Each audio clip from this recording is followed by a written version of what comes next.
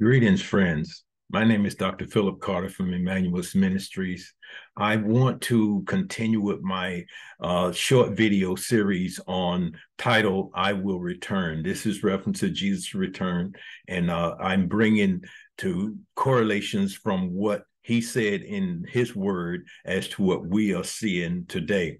So we began with Matthew chapter 24, verse 3, where the disciples asked him three primary questions, and we're only going to deal with one of them. He said, they asked, what will be the sign of your return? And so I want for us to address from Matthew chapter 24, verse 37 through 39. It speaks of, it says, as it was in the days of Noah, so will it be in the days of the Son of Man. And Jesus himself, he called himself the Son of Man. He said, before I return, this will be the correlation as to what you can expect.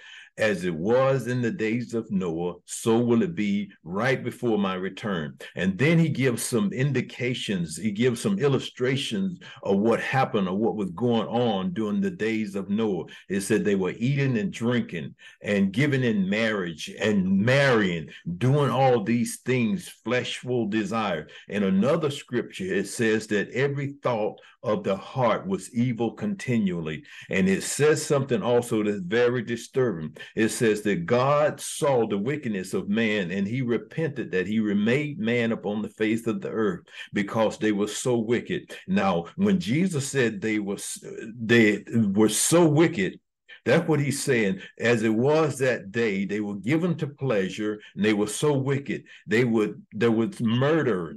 The hatred was just extreme. And so he said, now take that photo, if you may, and compare to what you see today. And this will give you a very clear indication, a correlation that my time for returning for my church is near, very near. So we see what's going on today. The world is full of violence, murdering, kidnapping, all types of things, selling the souls of men. So we know that this is happening, but sometimes many people are not thinking. They're not thinking about God. They do not have God on their mind. So they don't do excuse me, they do not do a comparison as to what they see, as to what Jesus said. But we are seeing that. And I want to encourage you as you continue to look at what's going on, don't be discouraged. Just know that the time for Christ's return is drawing closer and closer as we get to this point. Now, he's coming soon. So be encouraged. You see the events that are occurring right before you. All around the globe, things are happening. And evil men are getting worse and worse. This is what Jesus said. So they're getting worse than before. 8 billion people are so on planet Earth today. And the crimes against humanity is unheard of. It's exponentially increasing. So he wants us to be encouraged as his believers. Keep spreading the word.